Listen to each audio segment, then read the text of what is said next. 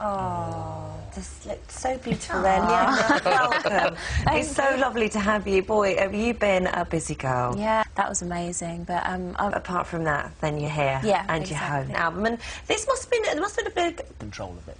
Yeah, because, you know, so much going on, and on top of doing the album, usually there's a lot of other things going on. But because I had quite a lot of time, I had time to just really focus on the songs for the album.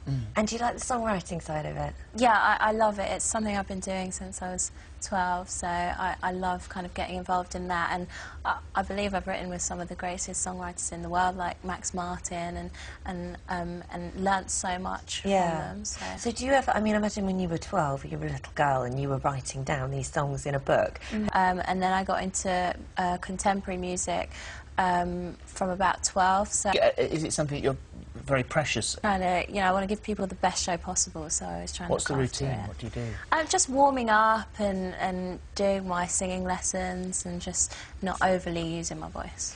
And, I mean, as a scale, what's the highest note that you can hit? Because sometimes people ask me that all the time, but I've never actually sat down and, like, done a, you know... Really? No. You should. That'd be the first thing I'd do if I had a voice. Don't do it now, because these windows would be a fortune to replace. In my life now, going through these different times, but then at the same time, it's just amazing. So it'll be more Labyrinth than Avatar. Yeah, exactly. Because when you go through your life, there aren't enormous, aren't big green, well, blue people. Blue people walking through a little bit scared because you end up in a gun siege in Los Angeles. Is that right? Well, it kind of sounds really, really dramatic. When you say it like that. It sounds really dramatic. But they didn't have guns, but it was these two guys that basically my car was parked and the chase ended right in front of the car, and the guy that I was with tackled one of them to the ground, and then the police arrested them. So this doesn't seem... crossfire or anything like that. It was scary, it definitely was. You've come off a... Out for myself and my safety, of course, when you're in the public eye, you kind of have to do that.